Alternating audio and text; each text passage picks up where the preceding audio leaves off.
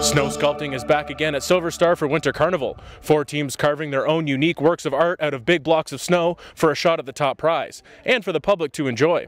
Sculptors come from all over to partake in this event. I work at Kootenay School of the Arts at Selkirk College in Nelson, BC, and we have an instructor who's an international snow sculptor, and he just sort of encourages us. Sculptors have been working steady since Friday morning, logging long hours in the cold temperatures.